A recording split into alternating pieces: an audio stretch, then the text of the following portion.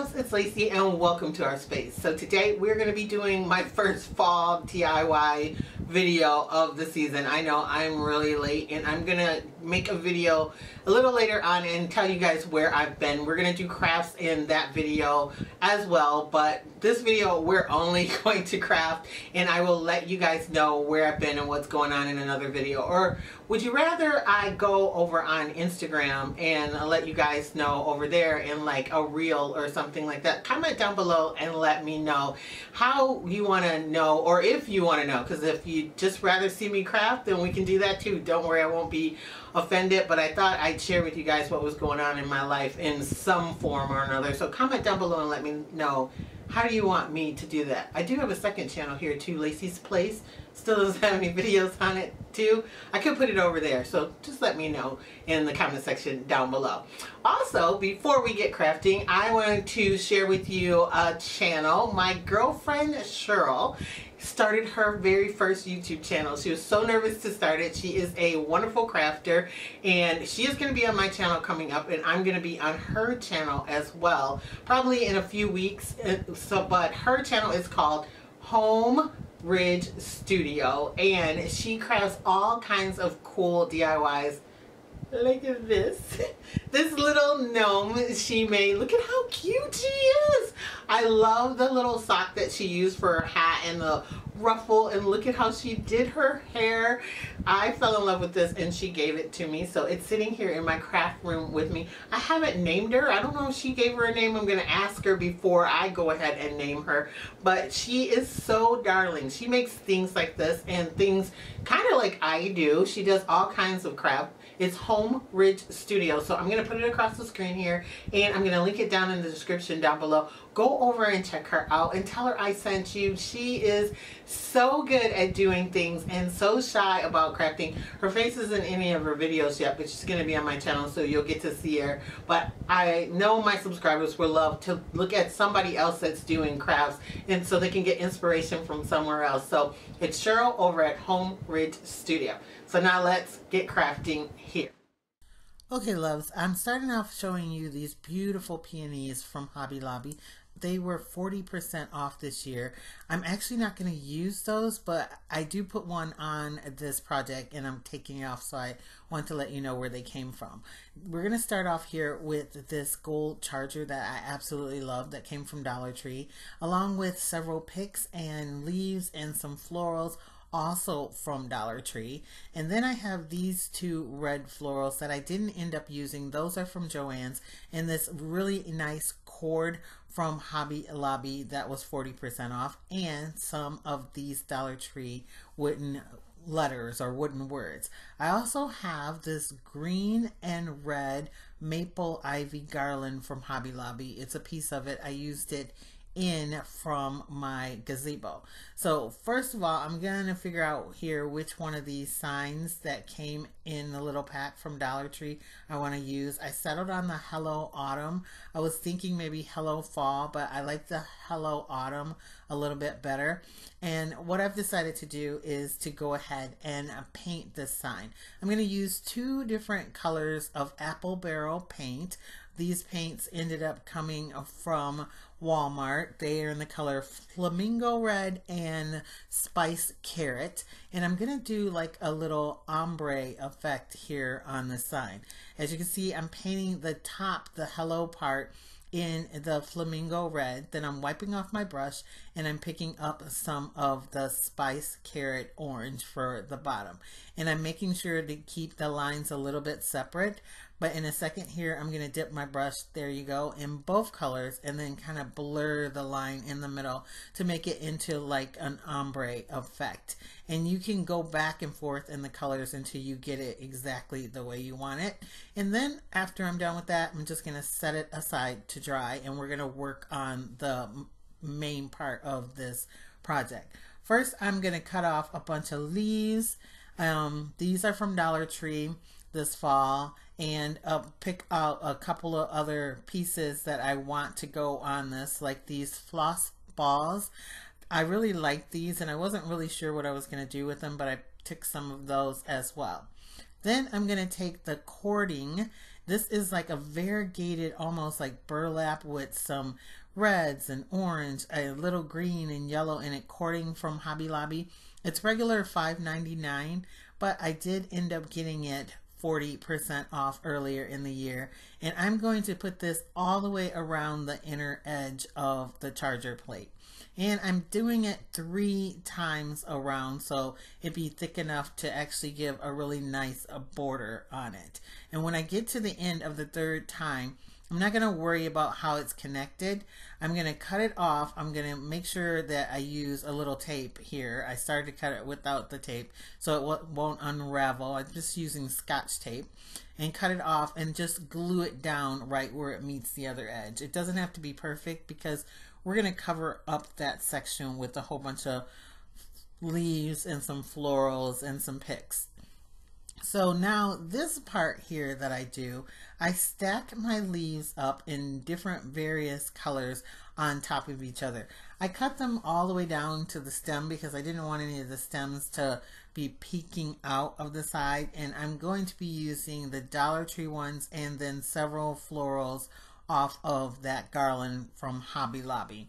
That was just a leftover piece of garland that I had because I used it in my gazebo earlier this year all the way around the top edge. And if you didn't see that, I will link that video down below if you want to check it out. But basically, I just look at these and do them exactly how I feel like they should go. You can put them on any kind of way that you want. It's basically your personal taste. But I try to make sure that I don't get too many of the bright color leaves right next to each other. And most of the time I try to make it even from the top and the bottom. However, I knew I wanted the top section of this to be a little bit heavier. So here is where I changed my mind about this floral piece that I put on. I knew I wanted just one flower, but I didn't really like the coloring of that one. So I'm going to be taking this Dollar Tree one that's actually had a clip on the back that I just removed. And I know it's a little fast, but you can see what I'm doing here. I didn't want this video to be super long, so I sped it up a bit. And I just took the other one off and added the Dollar Tree floral. They had these for fall. They had it burgundy, orange, and a light color. And now I am taking some of those floss balls in the red and the white, and I'm tucking them in. I'm putting like 3 on the top and then 3 on the bottom. And I decided I didn't really love them all that much, so I added some more greenery on, some more of the dark green colors on top of it to cover them up just a little bit. Then I'm cleaning off my charger and I'm going to just simply hot glue my little sign on it, and this project's going to be done. I just put the hot glue, as you'll see here in a second, down the middle strip because then it'll be easy to take it off if I want to change it out to something else. But that's how easy this project is. Now I'm going to hang it on the wall with some command strips on the back, though I don't have any right this second, and so I didn't show you guys putting those on, but that's what it's doing. It's actually, I just have it stuck on the wall with some duct tape right now, but I'm going to use command strips for it. So moving on to DIY number 2. I had so many people ask me if I was going to use these brass, which I don't even think they look like brass, but these singular like little wreath forms, and they're called brass wreath rings. So I took them apart, and then I'm going to go ahead and snap them where they're connected to open them up, because we're going to be using that little extra piece of wood block that I had left over from another project for this. Dollar Tree does sell wood blocks, and so once you get all of these apart, what we're going to do is we're going to connect them into the wood block. So what I did is I just held it up and decided where I kind of wanted to put the first ring, the smallest one, and I marked it, and then I'm going to take my Ryobi drill and I put a drill bit on that matches about the size of the rings, and I'm just going to drill down into the side of each one of these, and I'm going to do it on opposite sides. So I'm going to do it on one side, and I'm just tapping the dust off, and then I turned it over and did it on the other side. And then I'm going to put the rings into those holes that I drilled. And I'm going to go ahead and, after I'm done with drilling all of my holes, hot glue all of the rings in. Now on the next size ring, the medium one, I want it to go diagonal to the sides. So I already marked it so you guys can see. On one side, I'm going to drill straight down and then drill in diagonally to put a hole, and then I'm going to flip it over to the other side and do the same thing. Now these holes are about 1/4 of an inch from the edge, just enough in so that you won't split the wood or anything. And then you're going to put your next ring into that set of holes so it's diagonal from like corner to corner. So then the next thing I'm going to do is, I decided I really like that and I would like a second ring on there, and I have another reform, so I grabbed another one of the middle size, and I'm going to go ahead and do it the opposite way on the other diagonal corner. I'm just taking it apart so I can lay it down and I can drill opposite. But what I'm going to do is take and make sure I go up just a little bit from the first hole. So I'm not measuring it, I'm just eyeballing it, and I'm drilling straight down, and then I'm going to turn it sideways a little after I get my drill out and drill in sideways. But it's going to be a little higher than the first diagonal hole that I did, and then flipping it over and doing the same thing on the other side. I hope you can see what I'm doing and you get the gist of it. When I put them in, you will definitely see that they are from corner to corner opposite that first ring on both of them. And then I decided to go ahead and use the biggest ring, and I'm going to flip this over and do it on the opposite side of the first ring. I hope it makes sense. You'll see exactly what it looks like when I'm done with that. And I made sure also that I drilled in all the holes nice and deep so that I can fit the rings in on all of the holes and I don't have any of them too shallow. And then once I get those done, I'm going to take a little sanding block and just sand each side so it's nice and smooth, so we can get ready for some Waverly Antique Wax. I'm going to be placing some of this on just with a little foam brush to make this wood look like it is actually stained. And I'm only doing the sides, I'm not doing the top or the bottom, because you're not going to see the top when we're done with this project, and the bottom's going to just be sitting down flat. You don't have to worry about it. So I'm going to be brushing this on all the way around, and then I'm going to take a baby wipe and I'm going to wipe off a lot of the excess so you can see the wood finish, and it looks really nice. I like the color for fall. So once that is all done and it's set aside and has dried, we're going to start putting our rings in. So the first ring, what I did is drill opposite sides, as you can see, about 1 inch down in the middle, maybe a little more than 1 inch. And I'm going to actually pull them out and put some hot glue on the edge and then stick them back in. And I drilled in quite a bit so it'll get pushed in a little bit so that it will stay in there nice and secure. You could use some E6000 or some super glue or something to glue these in, but they'll stay pretty good with the hot glue. Then the next ones that I end up doing here in a second, I did put a little hot glue on the sides of the first one, are the middle size, and I remember I have 2 of these. So I drilled in from corner to corner on sides. I'm going to put some hot glue on the rings about 1/4 of an inch in diagonally, so these would go across diagonally in this ring, and about 1 inch down also for this first ring. Then the second ring that I did, that's the same size as that other middle one, I'm going to put hot glue on the tips on this too, and I'm going to place it in opposite corners where I drilled in diagonally, and that's going to be a little bit higher than 1 inch down So it sits on top of the first ring.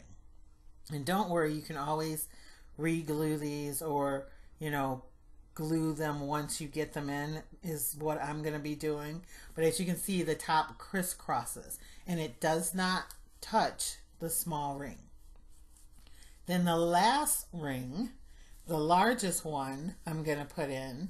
I'm going to put glue on that too. It's going to be opposite sides of the small ring.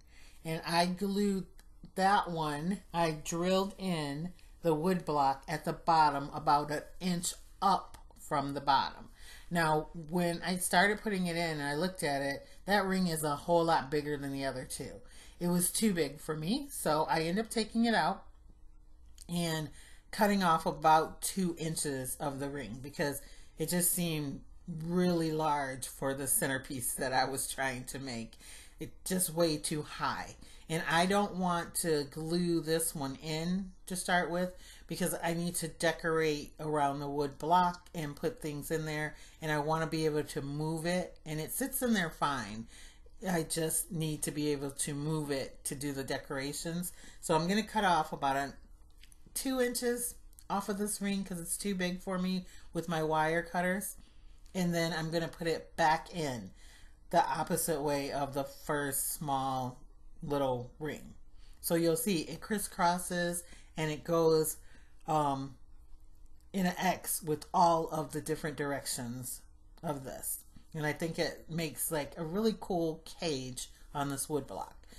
So now that we have that on, you'll see that that large ring will move for me so I can get stuff in there, but the other ones are glued down. I'm going to just start taking some of the leaves that I have and start gluing them to the wood block. And I'm going to cut off a lot of stems so they're not in the way and just glue the leaves down.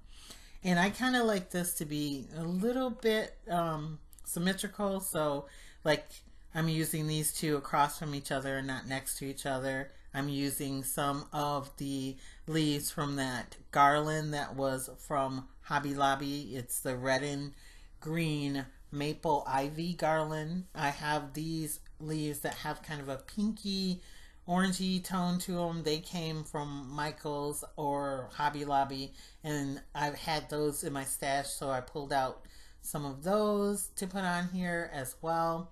I also am going to grab a few Dollar Tree leaves and put it on here. And basically, it's up to you how you want to decorate the top of this. But as you can see, I have one of the velvet pumpkins from Dollar Tree, and that is going to be the star of this kind of little centerpiece in the middle.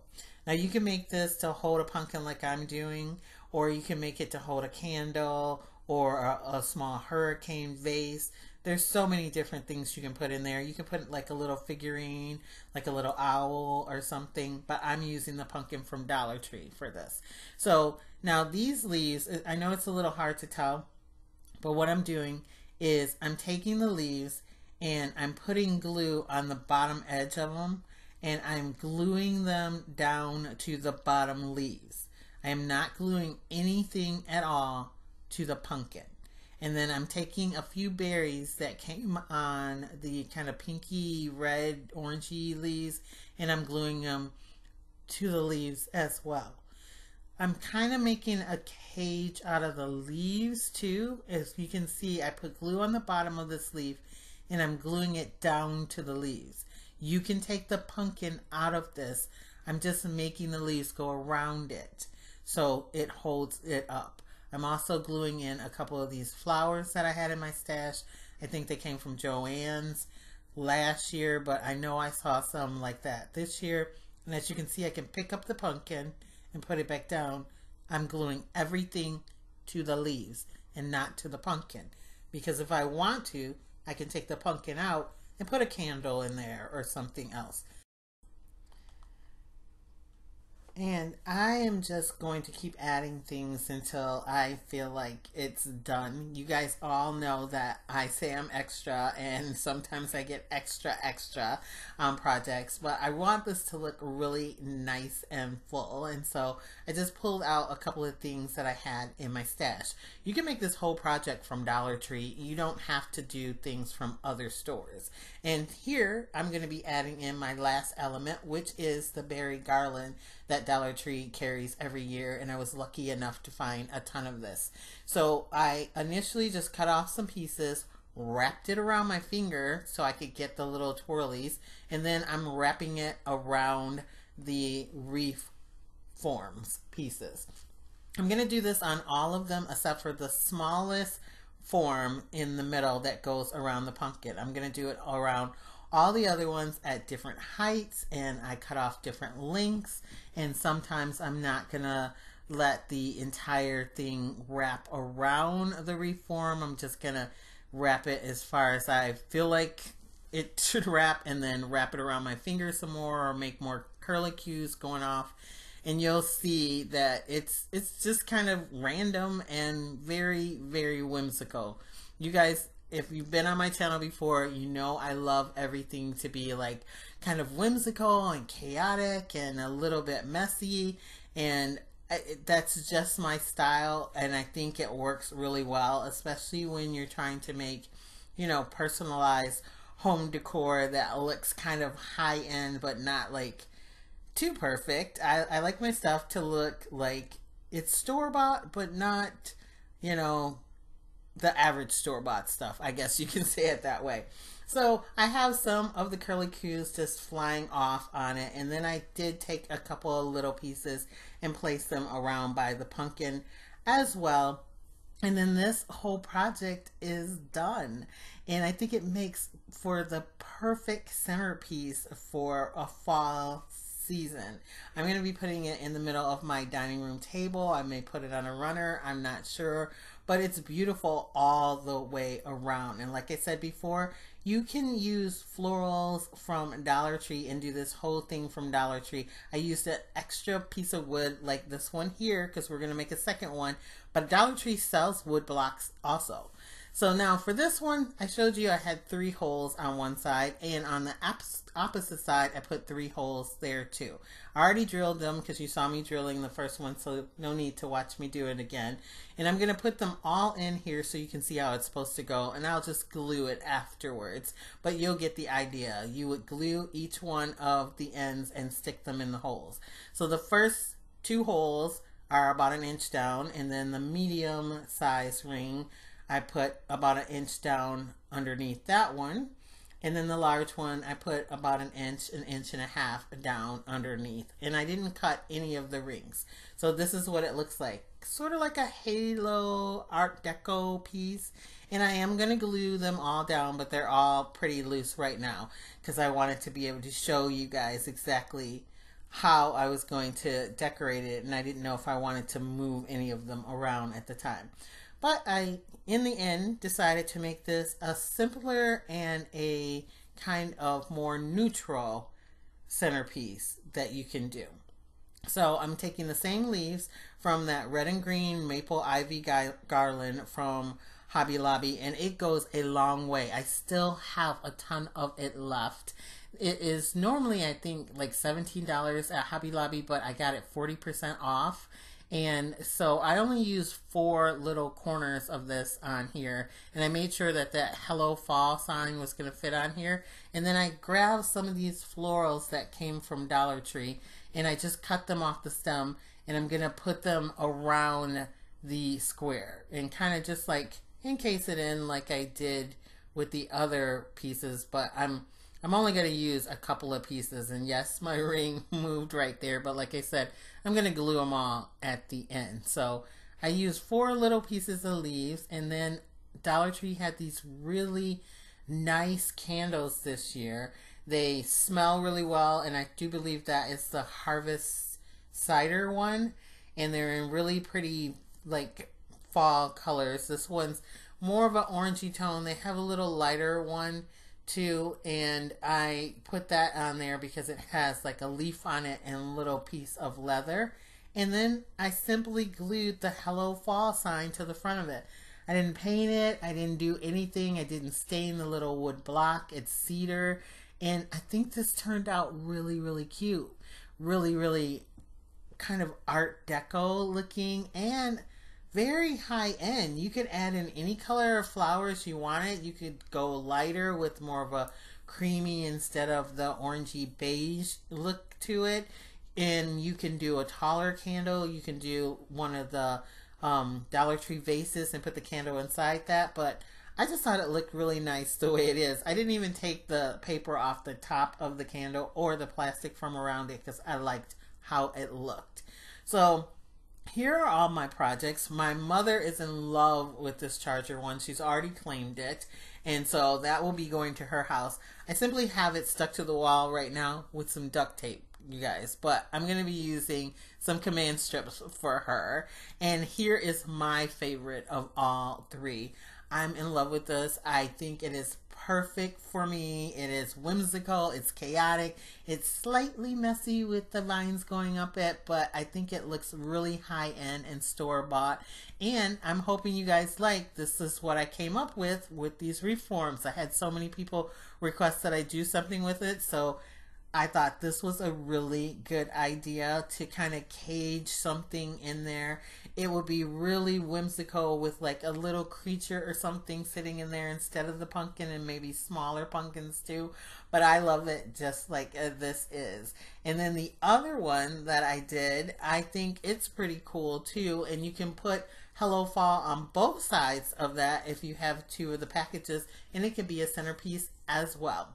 So that's it. I want to thank you guys so much for watching. And if you're not a subscriber, hit the subscribe button because I got more coming at you. And I will catch you in my next video. Bye, loves.